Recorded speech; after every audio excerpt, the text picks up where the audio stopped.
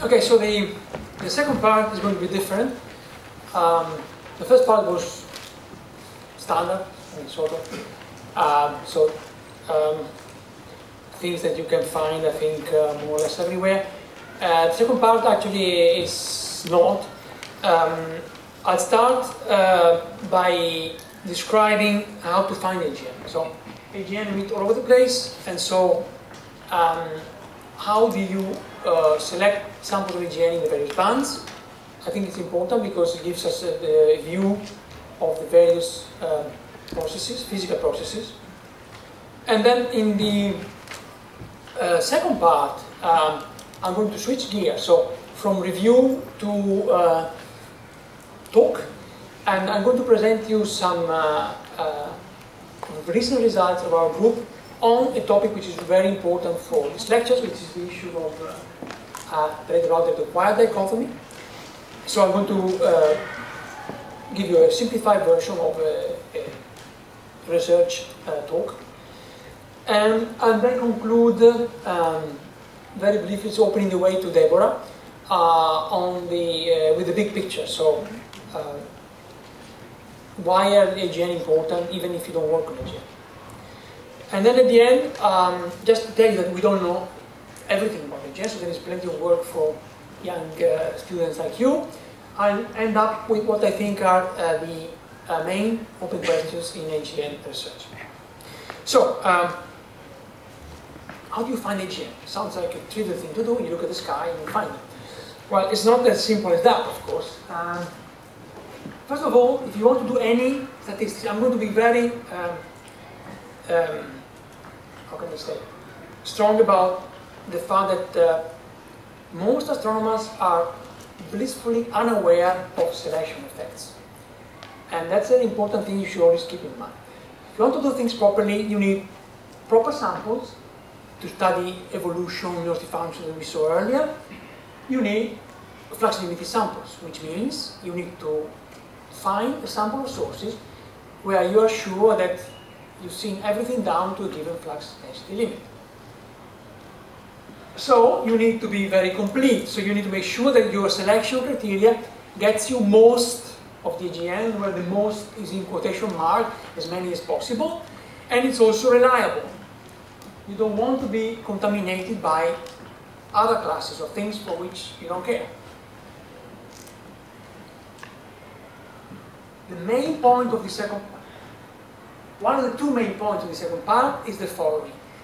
And please write it, big capital letters in your office. Different bands give us different views on the AGN physics. You cannot compare samples selected in the radio with the infrared, the optical, the X-ray, because you're going to be looking at mostly different sources, at least for bright fluxes, and they're going to give you an angle which is really depending on the band. And just to make sure that you get the point, that every band has its own limitations, and so whenever you see a paper discussing some sample, you need to be extremely aware about the selection effects. And again, I see everything in the literature. I mean, people mixing apples with oranges and getting anything they want, and of course the results are completely meaningless. So, now I'm going to walk you through the whole sky. So we're starting from the radio sky to the gamma ray sky, and I'll tell you how you find AGN, what are the pros and the cons of the various bands, and this stuff you don't really find normally in the literature. It's the distillation of my thoughts over the course of the past 25 years. So you might find bits and pieces, but not in this format. So in the radio sky you see things like this, big non-thermal jets, wiggles and so forth. And here, this is what I say, this is the optical galaxy at the center. Here you realize that these jets are really huge. They can reach the 100 kiloparsec, in some cases the megaparsec scale. So, as I said earlier, a radio is synchronous emission, electrons moving very fast in magnetic fields. This is back to the radio loud, radio quiet, radio weak thing. I guess people working on AGN know the famous Veron, Secti, and Veron catalog. Every couple of years, these two astronomers, French astronomers, they publish a catalog of all the AGN they find in the literature.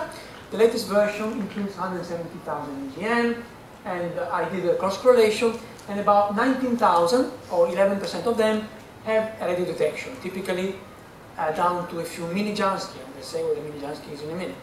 So roughly 10% of the non-AGN have radio detection. It doesn't mean that they are radio loud. They are detecting the radio band. Now every band, unfortunately, as you might know, has its own parameters, way of classifying, of using, defining the frequency, the energy. So in the radio we have Jansky, and this is the definition of Jansky, 10 to the minus 23rd ergs per square centimeter per second per hertz. So in the radio speak, anything above 1 Jansky is strong, anything between a millijansky and a Jansky is intermediate, and once you are below the millijansky, it's weak. Just to give you an idea, at 1.4 gigahertz, which is high frequency in the radio band, the deepest radio field reaches 15 microjansky. That's the deepest people have been going into the radio band. 15 microjansky. So, Jansky strong, millijansky intermediate, and below millijansky weak. Just rough classification. Sorry?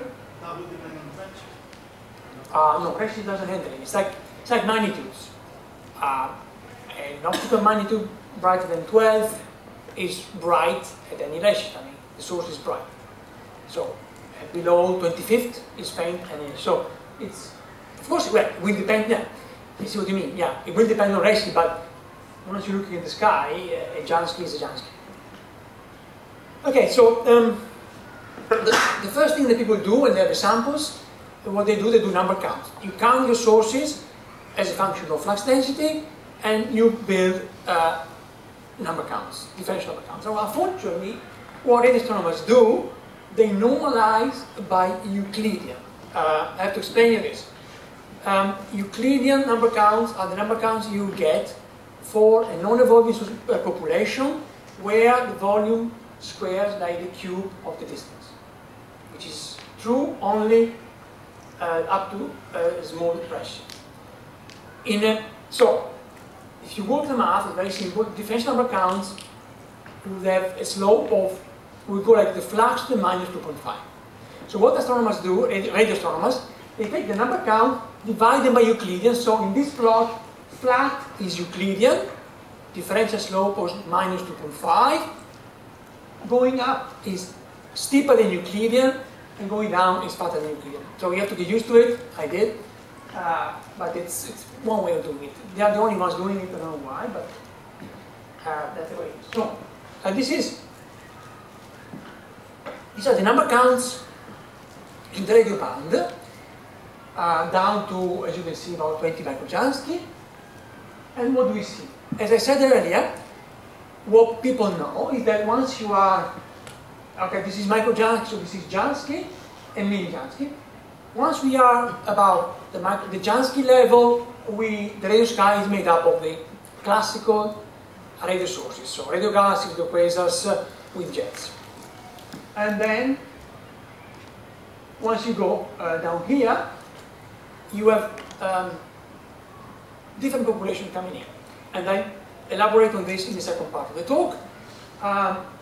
Below the millijansky level, we think, actually we're sure now, that you have star-forming gases, which emit in the radio, and also we have many of the radio-quiet AGN, which are not radio-quiet, but are radio-weak, and being intrinsically less powerful than the radio, once you go really faint, they're going to appear. But that, again, this is the second part of the talk. So, in radio band, and I picked the frequency about 1 gigahertz just for reference, we can distinguish the sky in two regions. So there is above the millijansky level. To select sources, you have to do something really simple. You just look at the state AGN. You look at the sky because basically all the sources above this flux density limit are going to be AGN. There's a tiny contamination by star-forming gases, but that's it. So this is the only band where you have your radio telescope, you take images of the sky, and they're all AGN. All of them. All the radio loud AGN. Remember, the things with the jets. So it's an unbiased selection in the sense that it's all AGN, but it's a biased selection because you get a subclass of AGN which is not the majority. You get many blazars because these things are strong in the radio because they have strong jets, and they are the ones who make the non-thermal emission, they're in elliptical host, and so forth. Below, the biases I said none, because yet you see everything there is, you see it, but it's a window on a particular type of AGN.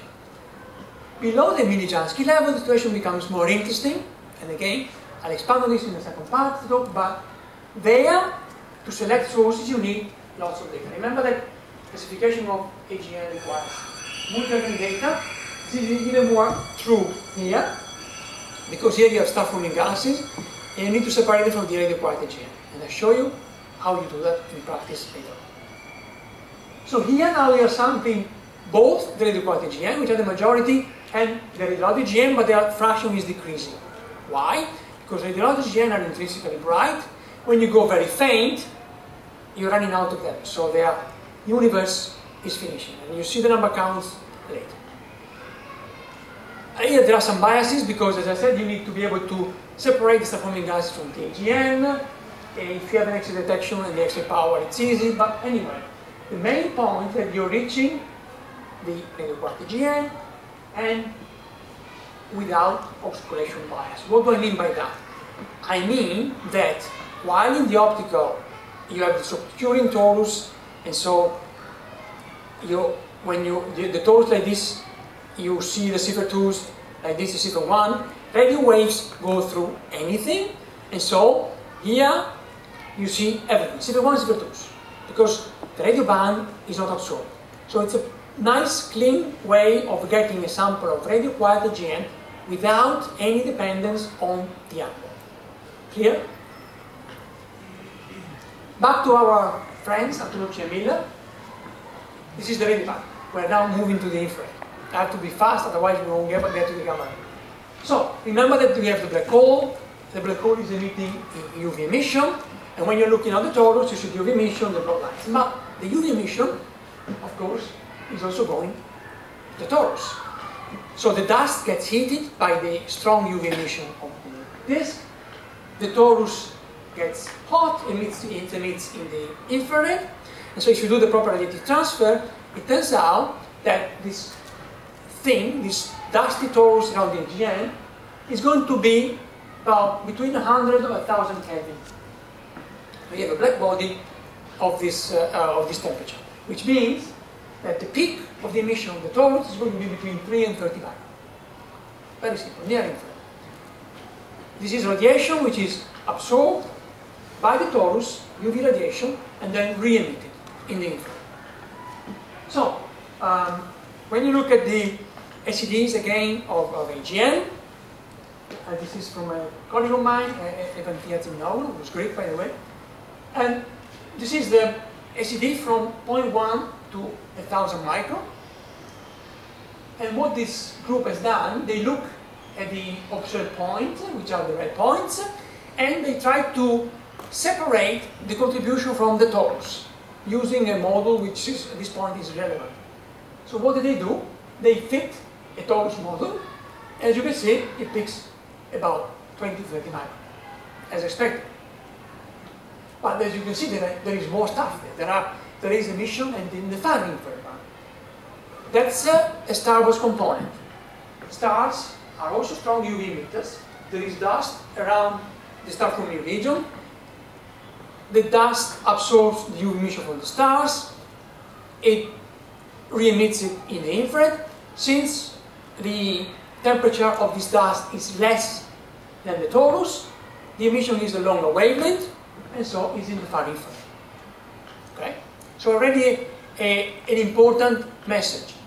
The torus, so the AGN, the dust around the AGN, is going to be peaking about 20 to 30 micron. Of course, there is emission even at 2 or 1,000, but the peaks is there.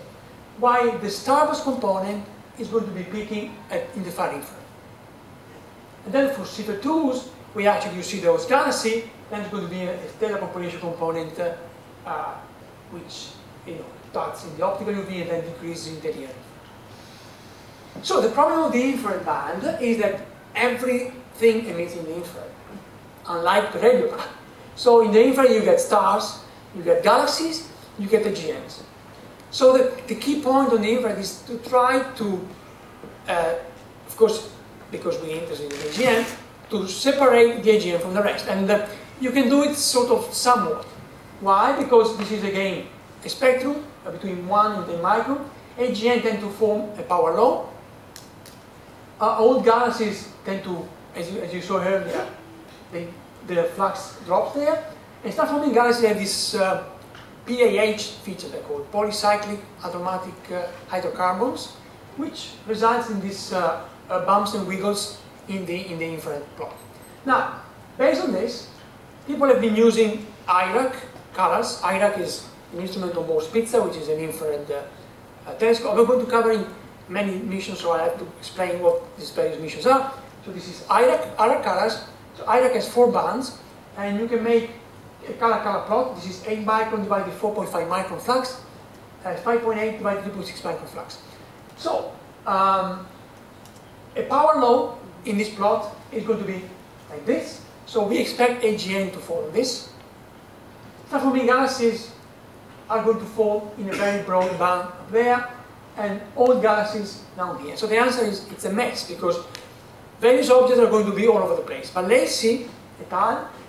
Realized that it is so-called Lacey's wedge, which is indicated there, where most of the sources there actually are AGN, for various reasons, which are at this point irrelevant. So the message is that you can isolate a region in this color diagram where most sources are AGN, but Donnelly et al. Have actually said, yeah, but then you might have some high-energy star-forming galaxies there. So it's not an easy thing. So to summarize the infrared band, we have good news and bad news, like everywhere.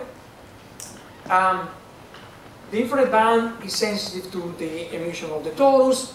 Torus emission is more or less isotropic. It doesn't depend if you are CP1, CP2, because the torus is always there. So you're actually sensitive to the emission of the dust which is around. Type 1 and type 2 AGN. That's the good news. It doesn't depend like an optical spectrum, which is really biased and only shows you the broad line.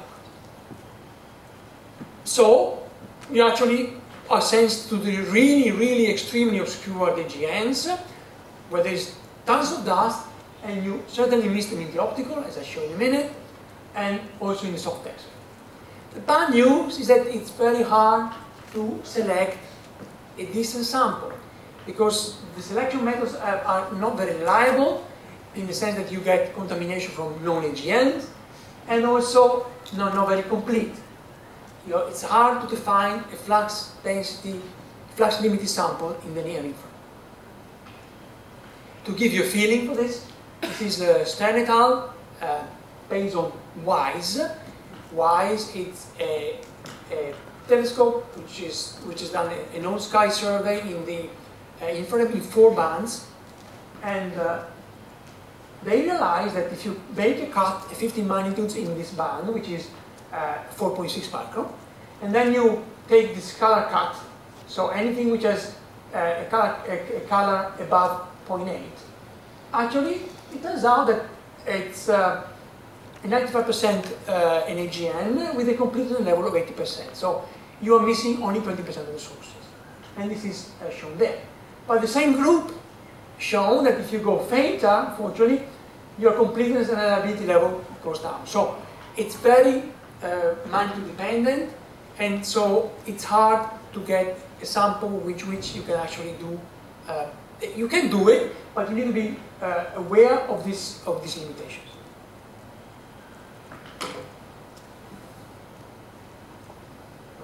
Okay, we all love the optical band because our detectors peak in the green, and so we think that the optical is great. And I keep telling my colleagues, the optical band is the worst place to do astronomy because it's absorbed by anything. Anything in front of it is going to absorb it, not to mention the UV band. So, the optical UV band was very popular in the 90s because that's what people had ground-based telescopes, and they knew how to select sources with UV excess, and they built all this large sample of quasars. But then, with time, we realized that it was giving us a really biased view on AGN. Why? Because of what I said earlier. In the optical band, it's easy to see with UV excess. You only see the sources which are facing you, so you're seeing down the torus, you only see the broad lines, you don't see obscure sources. So people had the illusion that in the 90s, 80s, that all quasars were very bright in UV, and the quasars were not obscured by dust, which was totally wrong, of course. So I spent only one slide on the optical UV band. It's good because it picks the broadline sources, obviously. You're seeing the torus down there, and you see all the quasars and Seyfert ones. That's it. The other problem is that stars are also like bodies, and look at our sun. They emit strongly in the UV and the optical band. So once you want to select the AGN from all the other UV emitters, it's not easy. This is a classical PG sample, 1986, Green, Schmidt and Hart. And as you can see from here, only 9% of the sample were extragalactic, and the quasars were about 5%. So it was a UV excess selected sample, but only 5% of the objects actually were quasars. And the others were all sort of dwarf stars and blah blah blah. So, by definition, the optical UV band misses, I say lots and not all, for a reason which is going to be clear in a minute, of the obscure, the GNs. Obviously, because these things have a strong dust, and you don't see the black hole. You might see the nanolines. So, if you have an O3 selected sample, then you can actually see the Seyfert-2s. But this was a lot of work. Okay? These people started from a sample of 20,000 sources, I-band selected, took spectra with DEIMOS for all of them, got the O3 power, and they came up with a sample of 213 type 2 AGN. So it's an indirect thing. You can do it, but it's not easy. Because by definition, the optical UV is going to be strongly absorbed. A little bit of oscuration, but your source is gone from the sun. Because it's going to fall below your flux limit. And also, whenever you have AGN where the host galaxy is actually strong or the AGN is weak, it's gone again because UV excess is going to fail. There are two good things. First one, and this goes back to the question that I got earlier, this is the band to study accretion disks because the accretion disk is going to peak in the optical UV band. And the second one, that this band in combination with other bands, the near infrared, it's good to discover high-energy equations. This is a plot by Willow et al. These are Z minus J magnitudes versus I minus Z. Now the I band is borderline optical, it's 8,000 ohms, so it's a stretch. But anyway, it's almost infrared and infrared. But what these people did, they looked at tracks of quasars with graded redshift, and they realized that in this region, you are sensitive to only more or less to quasars about redshift 6. And indeed, the quasar that I told you earlier with the highest redshift, 7.1, was discovered thanks to a combination of Sloan and new kits. So, optical near-infrared and near-infrared data. Okay, so I've done radio, near-infrared, optical. We are left with X-ray and gamma rays. This is very fast, but what I care is the main concepts, which are actually, I think, very simple. Okay, maybe some of my colleagues in the audience will disagree with me, but I think the X-ray emission, we know where the radio comes from, where the infrared comes from, where the optical comes from, where the gamma ray comes from. The X-ray emission to me is still the band where we are not 100% sure where the X-ray is coming from. The idea that is most popular is the following. We have the accretion disk, As we know, the accretion disk emits UV photons, and there are some very relativistic electrons at high temperature, a billion Kelvin up there, and remember the self-Compton emission. They have a lot of energy, and they give energy to the UV photons, and they boost them in the X-ray band. So we think that there is a corona of magic electrons over the disk, and this corona is producing the X-ray emission. Again, my colleagues might disagree, but I think this is not really nailed down completely. The good news about X-ray emission is universal. Every AGN emits in the X-ray band. It's accounts for about 1 to 10% of the relative power, so it's not negligible. It varies a lot, which suggests that the emission actually is quite small. And as to go back to the question I got earlier, indeed, the AGN are somewhat stronger in the X-rays because on top of the emission from the corona, which is related to the accretion disk, whatever, then you also have the jet emission. Now, again, another notation. Here we're using Kelvin, kilo electron volt, sorry, and 1 keV is 2.4 times 17 hertz. Just for your information. So, X-ray astronomers don't use hertz or angstrom, but sometimes angstrom. Normally it's keV. This slide actually comes from a colleague of mine, which is at ISO as well, and I think it shows very nicely an interesting thing, which is the fact that the X-ray band is really good to measure the absorption between us and the AGN. Now, X-ray astronomers use the so-called NH, which is the number of hydrogen atoms in units of atoms per square centimeter. Okay, it sounds complicated, but if you have a number density, so which is atoms per volume, and then you integrate over the line of sight between us and the AGN, you basically sum it all up, and you get from a number density per unit volume to a number per area. So NH means the number of atoms in a unit area integrated over the whole path between us and the AGN. So this plot is going to show us that whenever we have a type 1 AGN, so remember, we're looking down the torus, the view is unobscured. Let's say that in this case, we're going to have a power law. This is EFE, which means at an alpha x of 1 is going to be a horizontal line. So let's assume that the intrinsic spectrum is, in nu of nu is flat, alpha of 1, and so you see the whole thing. Then you put some absorption in front of it, 10 to 20 seconds. I'm going to give you here the equivalent absorption in the V band, okay? You can calibrate. So already this is equivalent to 5 magnitudes. So if you have a source which was 15 magnitude in the V band, with this NH, it becomes 20.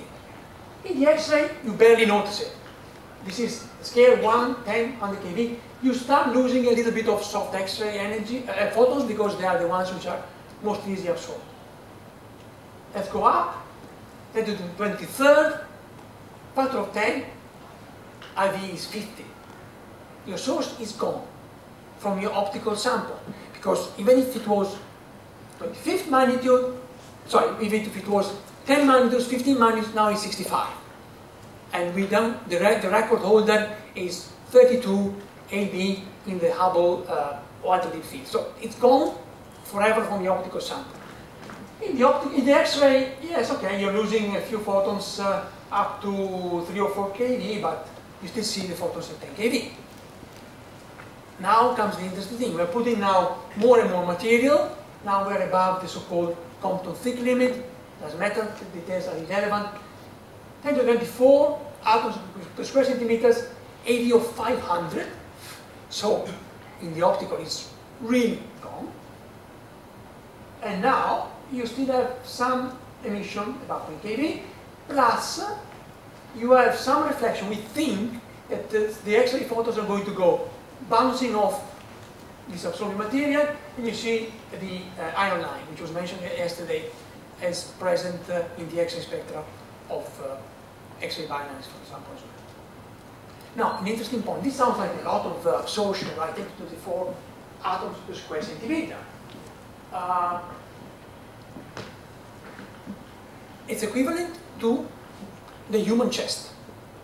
So if you have an alien like us falling into a black hole, the AGN is going to become quantum thick once the guy actually covers the black hole.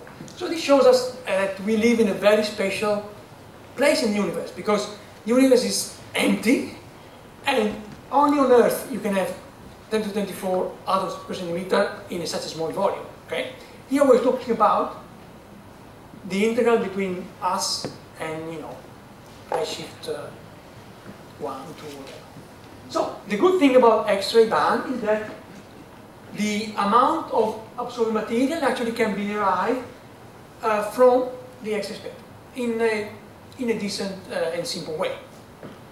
In some cases, the classification that you get in the X-ray band is not the same that you get in the optical band. So there are cases where you see a silver one in the optical band, you go to the X-ray, there is absorption. And this means that the X-ray and optical regions are not exactly the same. It's a complication. Overall, it's okay, but it's important to keep in mind that the way you call an object a type 1 and type 2 might depend also on the band you're looking at. So, to summarize,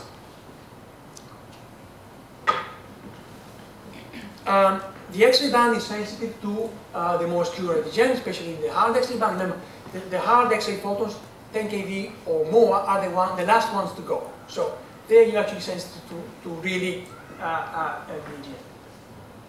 It's reliable, very reliable. These are V number counts. Now these are integral number counts, the way that the X-ray astronomers do it. So you're plotting X-ray flux, the number of sources above a given flux limit per square degree. And this is the deepest, the channel diffuse south, which I'll get back to in a minute later, the deepest ever observed X-ray field in the universe. And if you look at the 2.8, 2 to 8 keV, these are in blue, you see the AGN, in red the galaxies, in green the stars. You see that even down to the limit, more than 80% of the sources are actually AGN, which is pretty reliable. In the soft band, you see that the green things are the stars, and at high X-ray fluxes, the X-ray sky is contaminated, at least from our point of view, by stars, because stars, as we heard yesterday, emit also in the X-ray band. And how do you identify them? It's pretty straightforward now. You use a variety of things. The X-ray power, for which of course you need a spectrum and redshift. The X-ray spectrum, the variability, the ratio between the X-ray and the optical, so you can pick out the AGN relatively easily. I say moderately bad news because there are no really bad news. To be able to see the really obscure AGN, you need sensitive hard X-ray emissions, so emissions which are sampling from the 10 keV above. And until now, we didn't have one. Now we have NuSTAR, which was launched last year, and it's covering the 3 to 79 keV band, and it's a factor of 100 improvement with respect to previous missions. It's still not comparable to channel XMM in the same band, but it's going to be amazing improvement. The first papers are coming out as we speak. So watch out for NuSTAR if you want to really see what's going on in terms of detecting the most obscure AGN in the universe. Okay, gamma ray band. We're almost there at the end of the spectrum. In the gamma ray band, there are so few detections that we actually count them exactly perfectly. We know that there are, thanks to Fermi, which is this satellite which is flying as we speak and is scanning the sky continuously. There are 1,873 sources detected all sky above 100 MeV. Remember, the keV was 2.4 times to 17, so MeV is 2.4 times to 20 hertz, and GeV is going to be 2.4 times to 23 to the 33rd Hertz. So, detected above 100 MeV, and in some cases they go up to 100 GeV, which is really, really large. Okay, the optical band is 10 to the 14 to the 15 optical UV. So this is a factor of 10 orders of magnitude stronger, higher in energy. This is the sky distribution, and this is the breakdown in terms of sources. So what do you need? We see that blazars are ruling. They make up almost half of the detections. There are some galactic sources, and there are many classified sources which we think are blazars. So blazars make up between 60% up to 90% of MEV, GeV gamma ray sky. And interestingly enough, the gamma ray sky looks like the radio bright sky. Blazars are really strong radio emitters, and they dominate at Jansky level, and we find them again in the gamma ray. Why is that? Because in both bands, it's jet emission which dominates. So in one case you have synchrotron emission, in the gamma ray band you have synchrotron self-compton, the same electrons pushing the synchrotron photons all the way to the gamma ray band. So it's the same beasts with same non-thermal machines, and you, ironically, because the radio and the gamma ray are at the opposite ends, you actually see the same sources. This was the GeV. I mentioned earlier that the AGN actually is the TeV band. Okay? The TeV band is 10 to 26 Hertz. And this is down from the ground. I know who's familiar with the Cherenkov telescopes here. Can you raise your hands? Okay. I need to explain it better. So to make a very complicated story simple, you have this fat TeV photons coming from the source, and luckily it gets stopped by the atmosphere, otherwise we will be dead. And interacting with the atmosphere, the photon produces pairs, electron and proton pairs. The pairs interact with the atmosphere and they produce gamma ray photons, and the photons produce pairs, and the pairs produce photons, so you get the idea. It's a cascade, and every cascade, the energy of the gamma ray photon decreases. And so if you put an optical telescope at the end, you detect in the optical band the emission of the gamma ray photon. Clever, really clever idea, extremely complicated, but my colleagues tell me that based on the optical photon that they detect, they can tell me the energy of the photon which was hitting the atmosphere and its position, so where it was coming from. And there is an online page which is called TEFCAT, and the number of sources detected so far is 145. Doesn't sound a lot, but I still remember when the first source was detected at the TeV band. It was 1999. The first source ever detected in the TeV band by this technique. So in 14 years, it's 10 sources per year, not bad. And again, look at it, this is slightly different. So we have a lot of galactic sources, pulsars, and the blazars are still there. And they make up about a third of the TeV gamma ray spectrum. So in the gamma ray band, the selection you do it by, in this case, in the case of Fermi, you have a Fermi position with a narrow box, which is typically not very small. And what you do, you try to identify the gamma ray source, and you do it in various ways.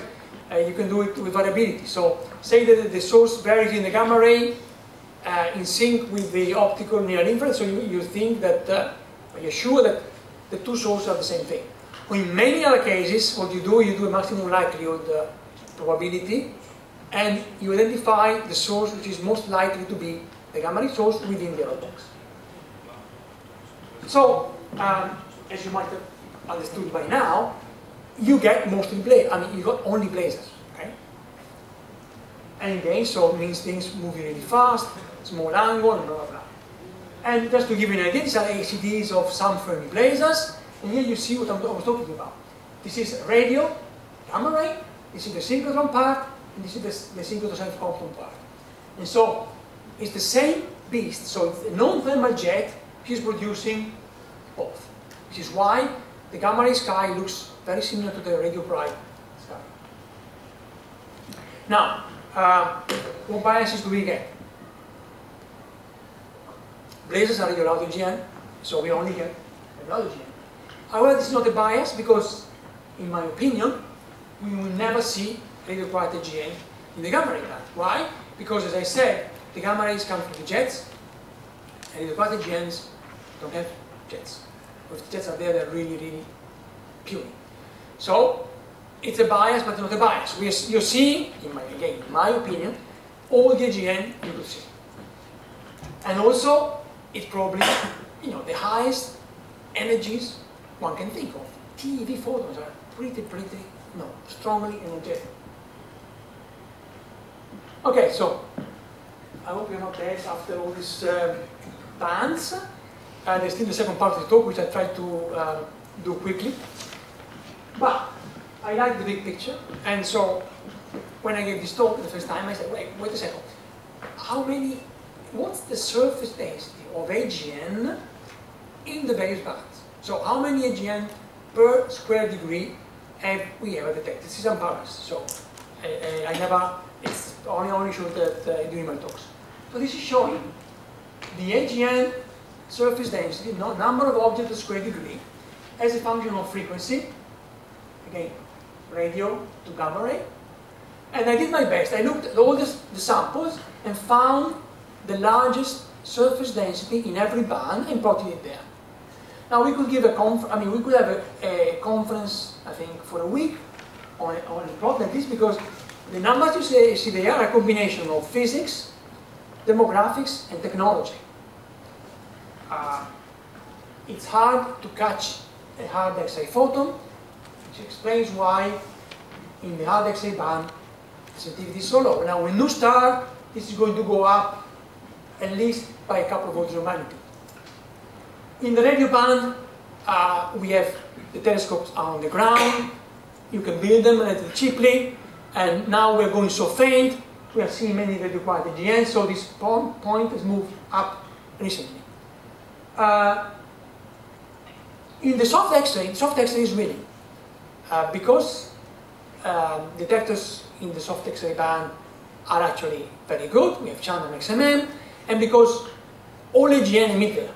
So this plot, as I said, it's a very interesting combination of AGN physics and instrumentation. But the message is the following, that the winner is the X-ray band, and it's about 20,000 AGN per square degree. Now, the number by itself, how many AGN are there? I did the estimates. This is published using radio samples, and I get the same value. So in terms of surface densities, with the X-ray, we are reaching, I think, the limit of detecting all the GN that are to be detected. Now, the field where we take that is tiny, okay? It's 0.1 square degrees. So you multiply by the area of the sky, and there should be about 800 million AGN in the universe. And if you put everything together, we know about less than a million. So, people working on AGN, there's plenty of work to do to find out the remaining 799 million. And so, plenty of PhD theses and all that. Okay. I promised I'm going to tell you the answer to this. And I will. I might shorten a little bit, because I don't know if you are tired or what. But I want to go to the end of the talk and also discuss about the AGN feedback. But let me then remind you what the problem was. That yeah. Just a clarification for the previous plot. You were talking about all AGNs, not only radio loud ones. Everything I could find. So the X-rays here come also from the jet and the disk. Oh, the jet is negligible. Most AGN are required, so when you go to soft X-rays, they are not required. So, as I said, every band gives different physics, so this is all together. So this down here we have the jet, part the jet here are mostly required now, and this there. So it's all combined. So the puzzle was the following. Why is it upper limit in the near infrared? Is that because of the depth of? No, because as I said earlier, every infrared sample is never complete. So you know you're going to miss something. So I put an arrow there. Simply because of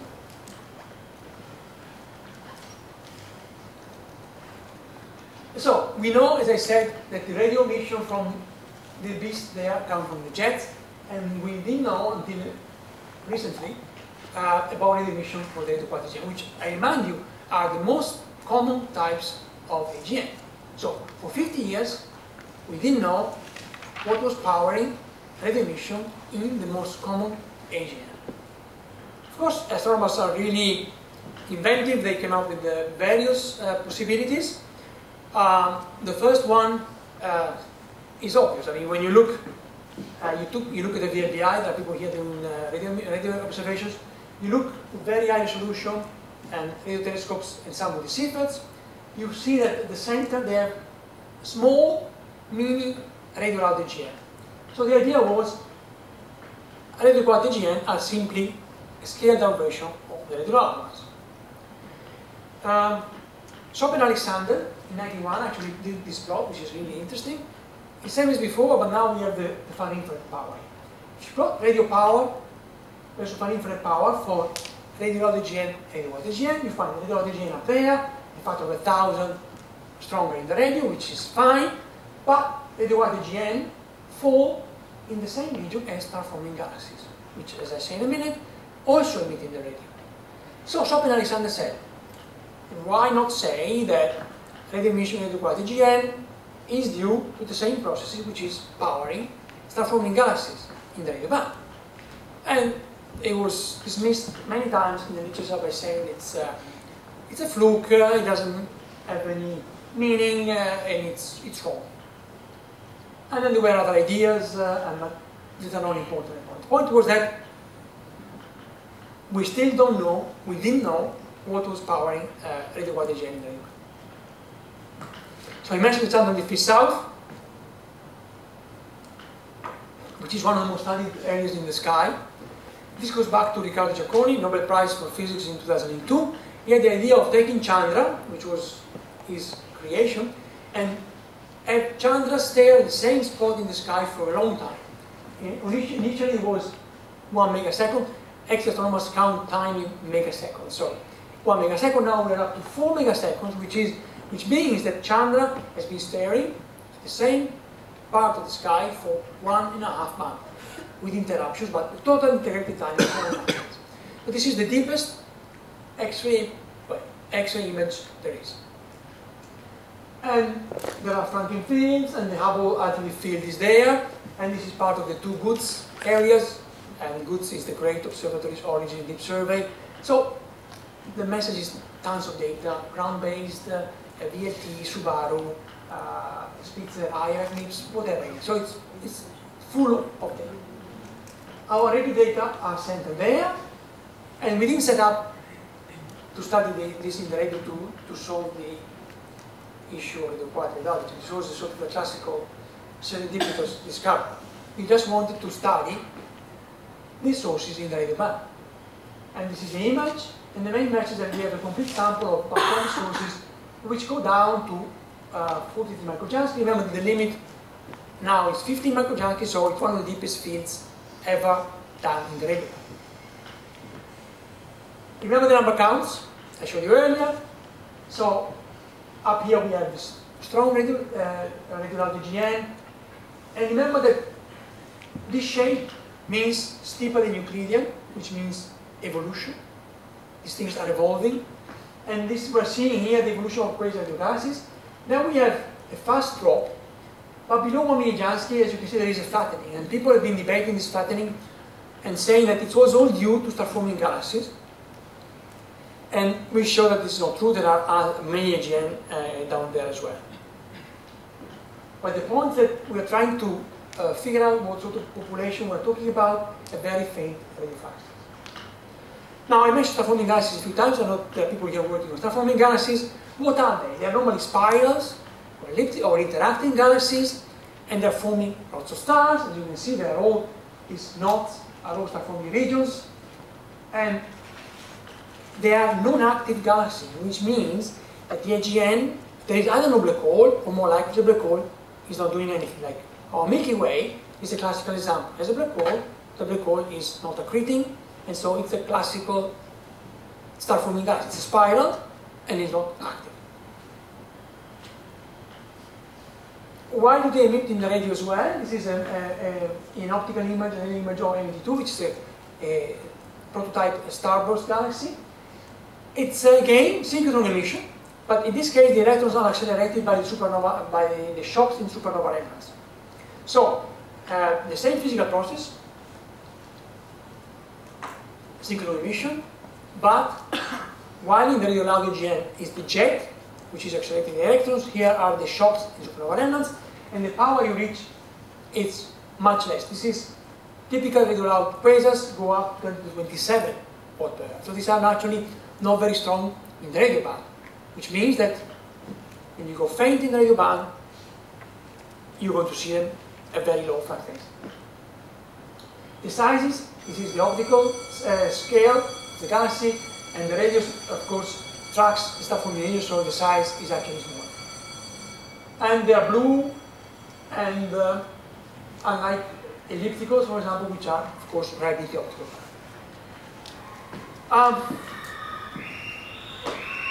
Before I tell you what we did, I need to give you another brief historical flashback. The way people were identifying surveys in the past is very different from the way we're doing it now. I'll give you two examples. The 3C catalog, the one where 3C73 comes from, was radio catalog, selected in the 60s to 70s, third Cambridge catalog. In the radio band, 10 Jansky and above, about 300 sources, the typical counterpart at the magnitude between 18 and 19. The EMSSS, it's an X-ray sample, all sky, selected in the 90s, 835 sources, typical counterpart 16 to 17. Very bright. So I know the guys who did the EMSSS, what they did, they took 10 years of their life, they put a spectrum over all their X-ray sources, and they classified them. AGN, normal galaxy, stars, whatever. You can do it, you need a lot of time, but you can do it.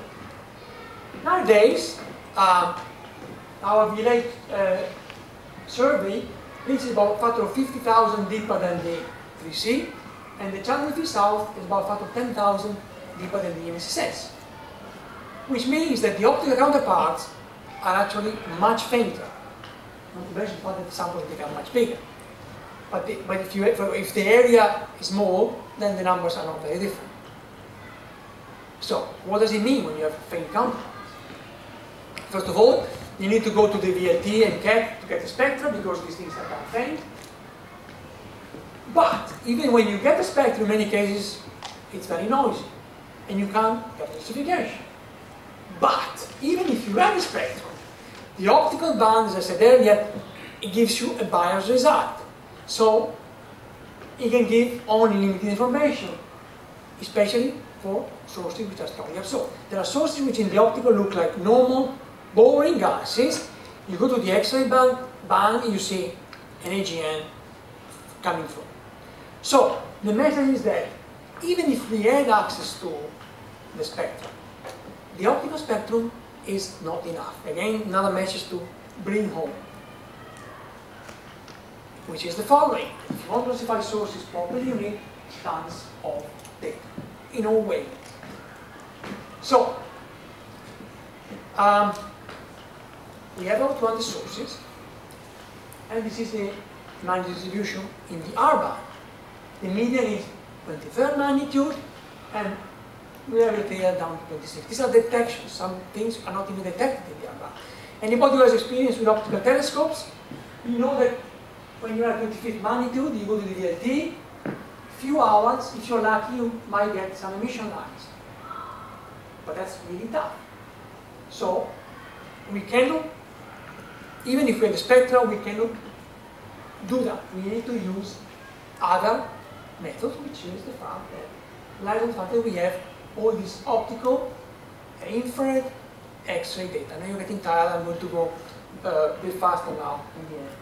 So, the message is, first part of this talk, I told you different bands give us different windows. Here, what I did, I put that into practice, and I used everything we knew about the sources to pick the AGNs in the various bands and put them all together. This is what we did. Now, the way we did it, I'm going to spare you, and I go very quickly. I just say that we're going to use the X-ray band to select the forming galaxies because only AGN can go above this value. We're going to use the radio far-infrared correlation because we know the star-forming galaxies fall on that, and we're going to use, to fine-tune the classification, the IRAC plot. So, you ask me, and we have a method which allows us, with some caveats, to pick out the star-forming galaxies from the AGN. And then, with the AGN, we have also a method which allows us to classify the radio quiet from the radio loud. The details are irrelevant at this point of the day.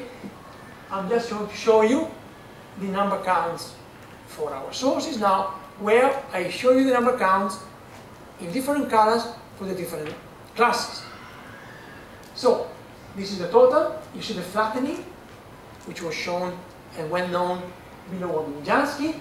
You see that star-forming galaxies actually are increasing, and they overtake the AGN only below 0.1 millijansky. So there are many AGN below 1 millijansky, and star-forming galaxies overtake AGN only below that, and radio quiet AGN overtake the radio loud AGN as well. Now, you have to think about it for a second because it sounds like an oxymoron. You are in the radio band, but you're detecting more radio quiet than radio loud. Why is that? Because the flux density is really faint. Radio loud AGN are intrinsically bright in the radio. So, once you go really faint, you're running out of them. Look at the number counts. They are falling down. The radio quiet, being radio weak, are going to be fainter, and at a certain point, they overtake radio loud. So it sounds like an inconsistency, but it makes perfect sense. So the message to the radio astronomers, and I always stress this when I give this talk, is that while at the millijansky level, the radio sky is dominated by jets, by black holes. Below 0.1 millijansky, we are talking about star formation related processes, supernova remnants. So this is an important thing. Astronomers have been going used to the fact that they look at the sky and they see jets. Only true about this value. Below this value, you're going to see mostly star-forming galaxies. That's another main message to bring home, and it's a recent paper of our group. And the details are here. I'll skip this at this point, and I'm going to show you this. So what we've done here, we studied the evolution and velocity function of AGN and star-forming galaxies. Maximum likelihood method, details are irrelevant. This is showing us the evolution versus the shape of velocity function. Okay? And the main message to bring home is that star-forming galaxies in blue and AGN in green fall in the same region of parameter space. They evolve very strongly because this is 1 plus e to the 2.5, and people working on AGN know this is a classical number, and they are a steep velocity function. And the loud AGN are flat, and also they are evolving negatively. The message is that radio quiet and radio AGN behave like different beasts in the radio band. If you look at the velocity function, this is the log velocity function, H is 0. The radio quiet AGN fall on the extrapolation of the star-forming galaxies. They are the high end of star-forming galaxies in radio band. If they were mini radio AGN, they would be up there, but they're not. Okay? The shape is the same as star-forming galaxies. So, we believe that radio emission in radio-acquired AGN is star formation related. A posteriori, to me, this is absolutely obvious. Why? Because radio-acquired AGN are normally in elliptical galaxies, radio-acquired AGN are in spirals, spirals full stars. These stars explode, become supernova. Supernova remnants emit in the radio, and so the host galaxy around the radio-acquired AGN is going to behave like a star-forming galaxy. So, absolutely trivial, a posteriori. Took 50 years to get here. But anyway, so, a posteriori, to me, it makes perfect sense. How do you explain the mini radio loud AGN you see? Well, in my view, these cores only make up 30% of the total, 3/4 of the total. There is room for extended star formation related emission, and so if you have two components, if you have a mini radio AGN which doesn't do much and the star formation component, you can have a situation where a low redshift AGN component dominates, high redshift star formation wins, and since our AGN are redshift 1.7, we actually see that in the radio band, star formation component dominates. It was very fast, you know, but the main message is that star formation, the radio emission, the AGN, we believe, at least at this redshift, is to do with star formation. Almost done, and then I'll get a couple of slides for the end. Now, whenever I give this talk to the radio astronomers, they say, okay, but this is all suggestive, okay, but it could be a chance that the evolution of the radio band is the same as star formation from one galaxy radio acquired. It doesn't prove anything, blah, blah. So I have a student of mine, Margherita Bonzini, who's working on this topic, and she did this. Star formation people might be interested in this. There are various ways of getting the star formation rate in star forming galaxies, and they depend on the band. This is plotting the star formation rate from the radio compared to the star formation rate from the far infrared. Remember that the starburst absorb the UV emission of the stars and they re-emit it in the far infrared. So you can get an idea of star formation rate, this is unpublished by the way, star formation rate from the far infrared, and you can compare with the radio band. And this is well known, it's the famous far infrared correlation. And for star forming galaxies, they all follow this. What this is showing you is that most radio-acquired AGN also fall exactly on the same thing. The star formation rate you get from the two methods is the same. There are some AGN which have more radio, and these are the ones where the radio AGN, the core at the end, the center is stronger than the others. But this is the main message. If you put the radio AGN there in red, as you can see, they are off because they have strong jets, and so their radio emission is much stronger. So the message for the people working on this is that when you compare the star formation rates in the two bands, radio-acquired AGN star forming galaxies fall on the same correlation. So again, we believe this is suggesting that, but no, proving, I guess, that radio power of radio-acquired AGN is star formation. I know you are exhausted. These are the references for this part. Okay, what do you think? Now I can stop here.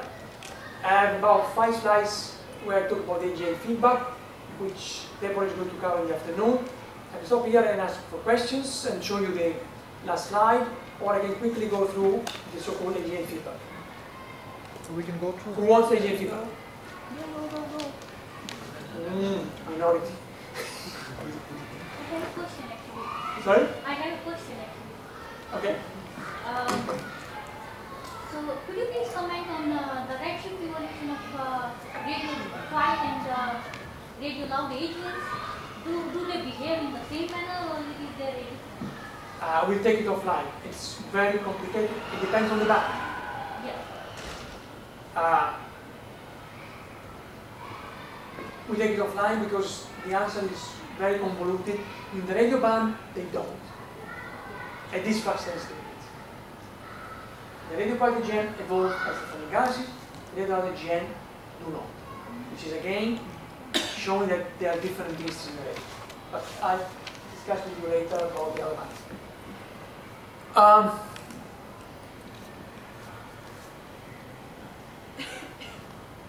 Okay, AGN feedback. It's a hot topic.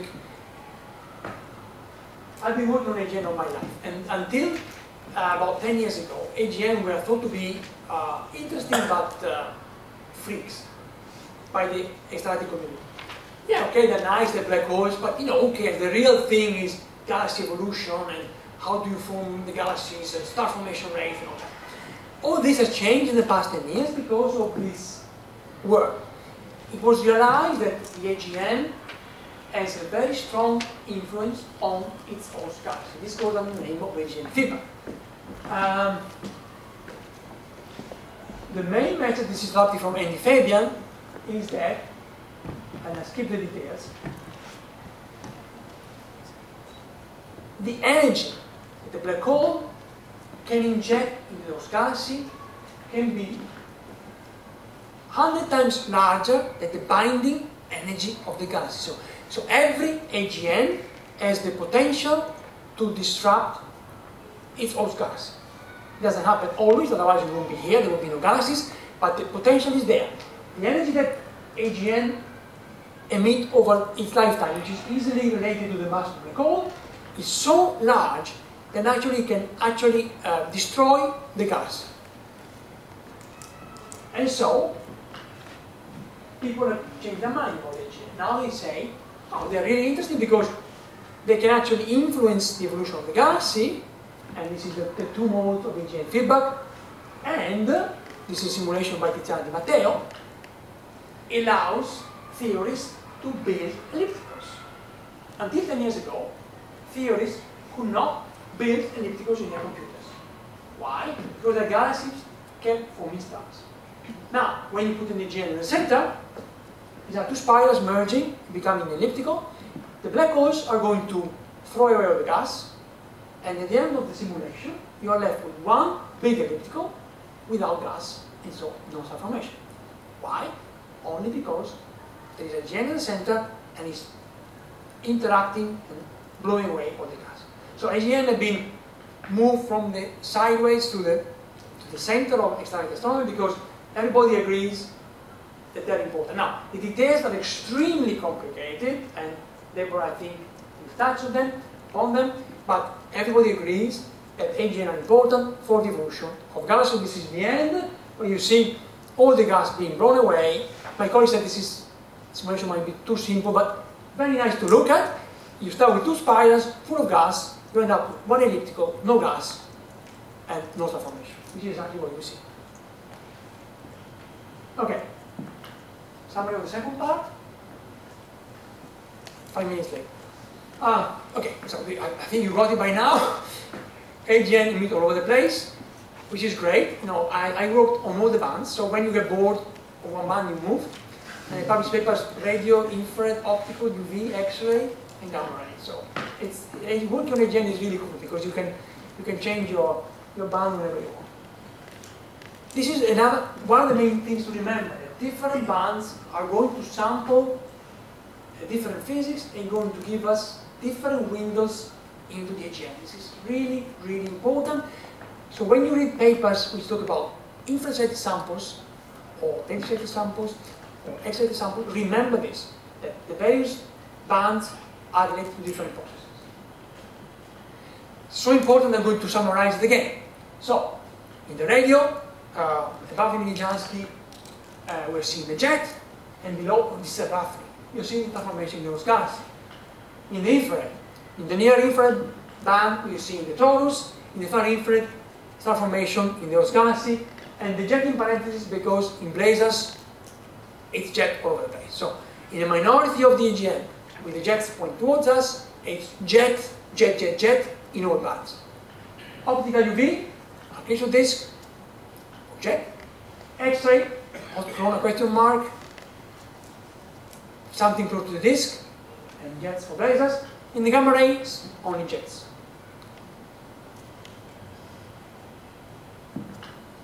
Okay, I'll never get tired of saying this.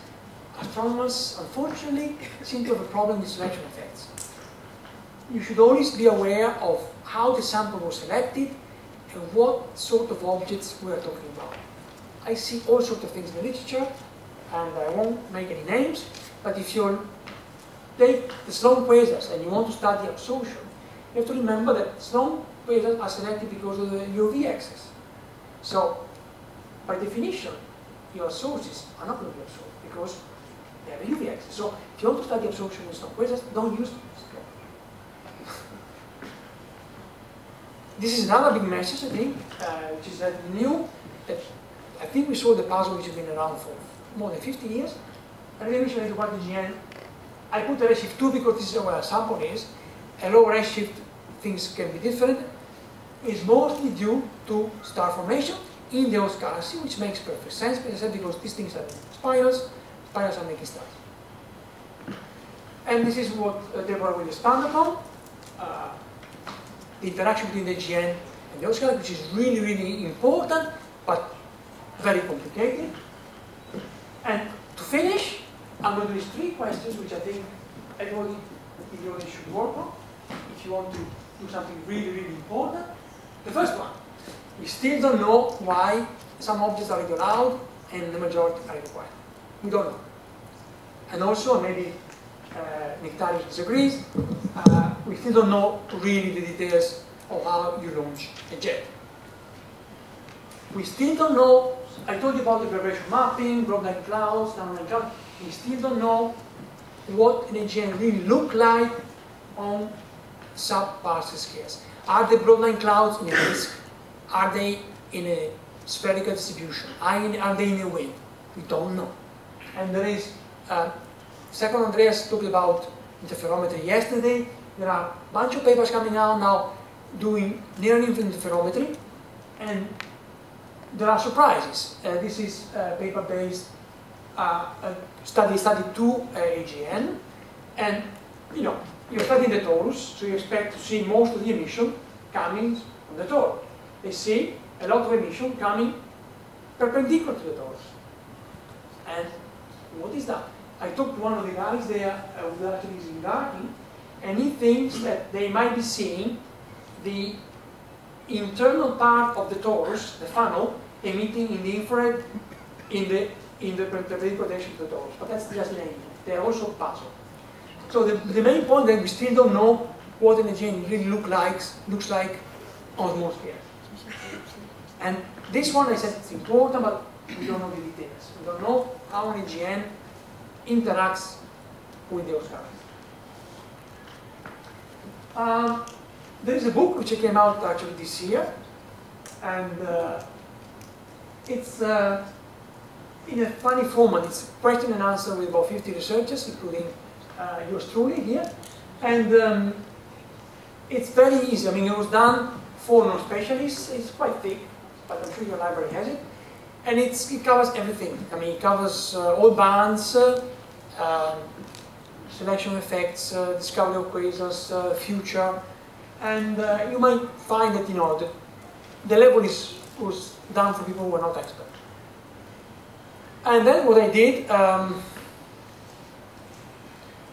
I put in the file all the references I put in the 2 lectures with the authors, title, and the ADS link. I'm going to give them to Norris. And so you can actually double click and you'll be taken to the paper. You can download it and have a look at it. And thank you very much.